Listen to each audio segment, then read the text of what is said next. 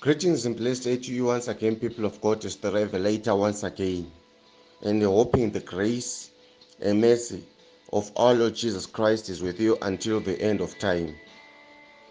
Before we enter into today's sermon presentation, I just want to give you a brief recap of what we covered last time. Last time we focused on the desert spirit, and I gave you two different presentations in which I explained about different categories of how the desert spirit operates. And today we want to enter into yet another sermon segment.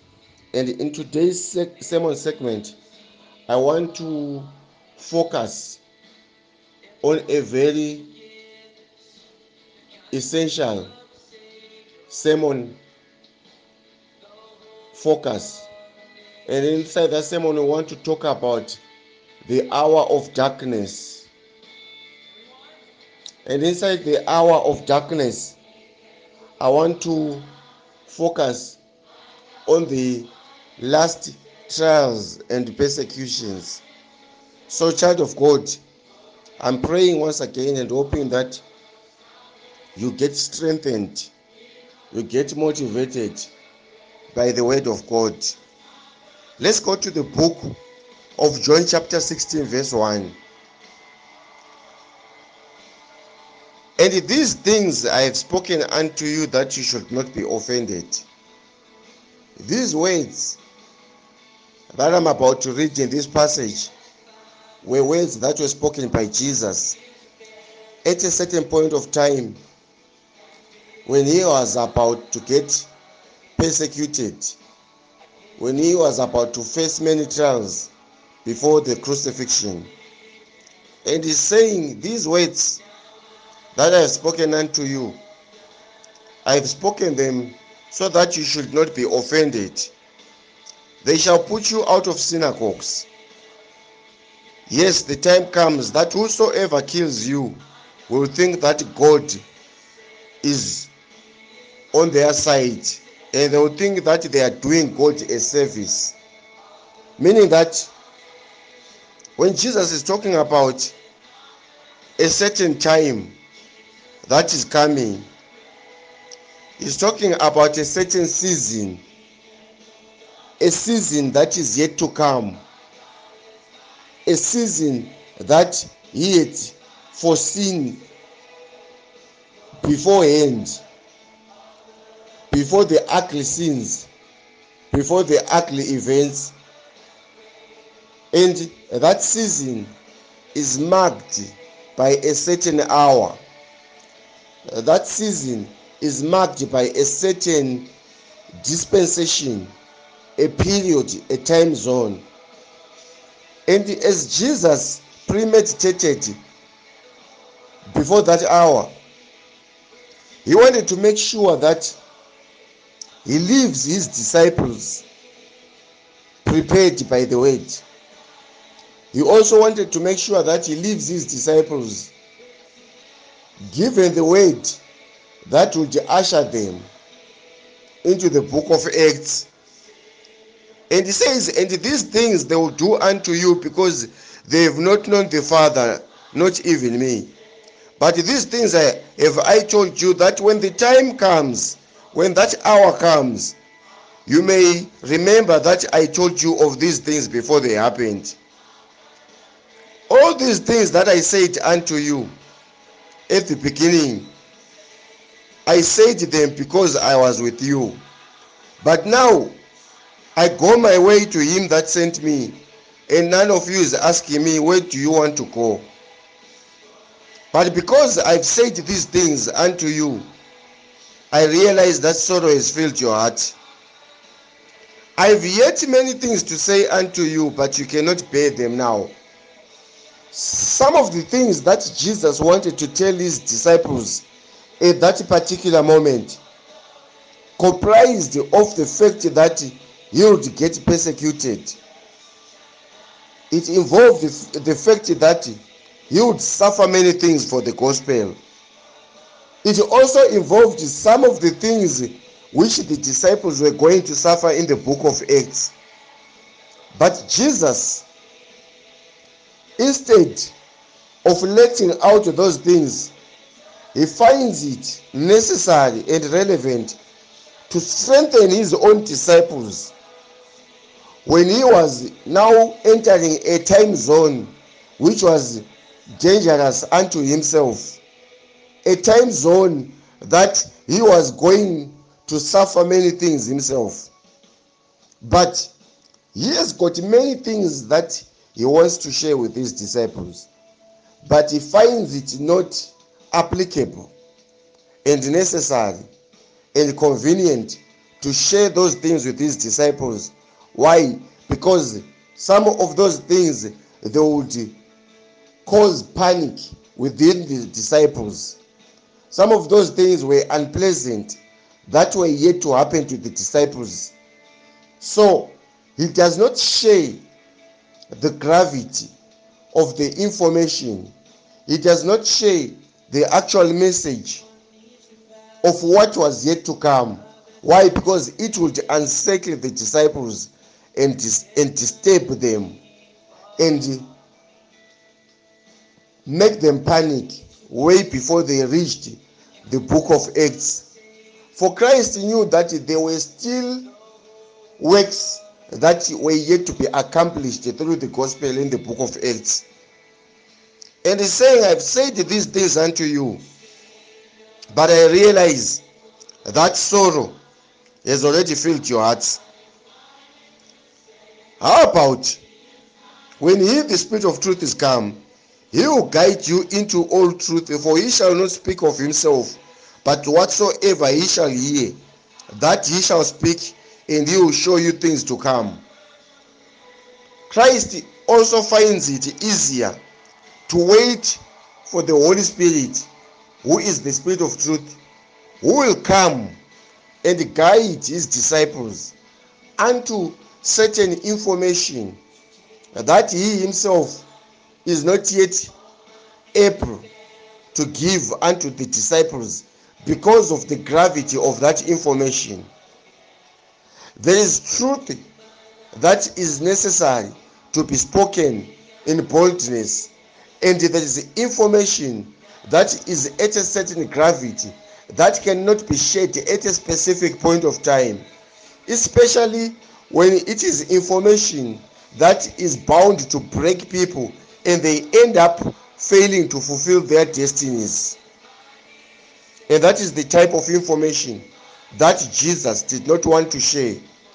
And most of that information which Jesus could not share, it pertained events and incidents that were yet to befall him. Why? Because he did not want any harm to befall his disciples. He also did not want anything of whatsoever to unsettle his disciples. Why? Because he had invested certain information. He had invested certain secrets inside his disciples. And knowing the works that were yet to come in the book of Acts, he did not want anything to disturb the focus of the disciples. The disciples were yet to go and wait in the upper room and receive the Holy Spirit. For the sake of the publication, the word spread. The word that was supposed to reach many cities, it was all the duty that was waiting and awaiting the disciples in the book of Acts. So Christ is so aware, and he makes sure that if this season is yet to come, if this season is bound to come, this season must come without any of the disciples hindered by anything, except for Judas Iscariot, who was destined not for the book of Acts, but who was destined to deliver Christ into that time zone, into that hour of darkness. Christ gives his disciples some of these last words, knowing that hour of darkness, which was the hour where Christ was going to get condemned, that hour when Christ was going to be tried by the world itself, that hour when Christ was going to be handed over to the persecutors and he would suffer many things before being crucified. And he said, he shall glorify me, for he shall receive of mine, and he shall also show it unto you. All these things that the Father has are mine. A little while, and you shall not see me, and again a little while, you shall see me, because I go to the Father. Then said some of his disciples amongst themselves, what is this that you say unto us? A little while, and you shall not see me, and a little while, then you shall see me, because I go unto the Father. They said, therefore, what is this that which you mean? And Jesus, in all this, he was trying to give them a hint about the time that he shall be persecuted, and he shall be killed, and he shall die, but he shall resurrect again. But he could not tell his disciples all these moments before the last hour of darkness, which was the hour of being condemned. And he said unto them, a woman, when she is in travail, and because of her sorrow, and because her hour is come, but as soon as she is delivered of the child, she remembers no more of the anguish that she went through for joy that a man is born into the world. And Jesus gives an example of a woman that is pregnant, who is in sorrow, and before labor, and before that hour when she gives birth, she waits for that hour when that child is going to be delivered. So in other words, what Christ is telling his disciples is that there was going to come a certain hour, which was an hour that was not going to be unpleasant, just like the hour of delivery, when a child is being born, which is the hour of burden, which is the hour of pain. But what will come afterwards is a child that is born, which would be good news. And ye now therefore have sorrow, but I will see you again, and your heart shall rejoice, and your joy no man shall take from you. And in that day you shall ask me nothing. Verily, verily, I say unto you, whatsoever you shall ask the Father in my name, he will give it unto you, when that time is come, after that hour of darkness. These things I have spoken unto you in Proverbs, but the time will come, and the hour will come, when I shall no more speak unto you in Proverbs, but I shall show you plainly of the Father. All these things Jesus continued telling his disciples about a certain hour that was about to come, an hour that was not going to be pleasant.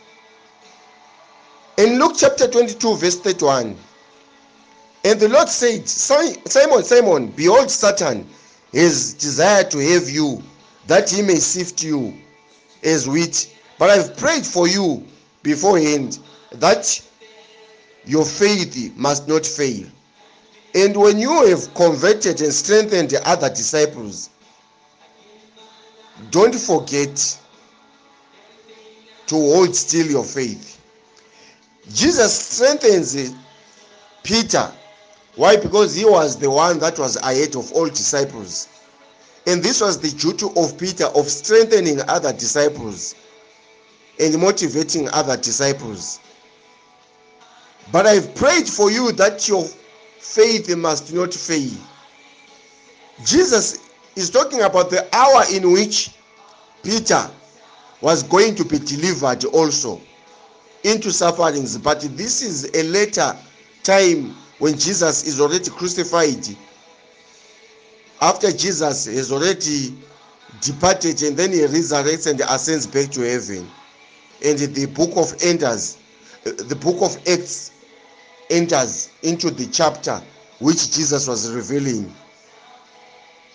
For I say unto you that it is written about the things that are yet to be accomplished in me. And what are those things? And Jesus says unto his disciples, I sent you without a person, scrip and shoes. Did you lack anything? And the disciples said nothing. Then he said unto them, but now that he that has got a purse, let him take it. And likewise, him that has got a scrip. And he that has no sword, let him sell his garment and buy one. These were also ways that Jesus tells his disciples, he instructs them to sell their garments so that they could buy swords. Why?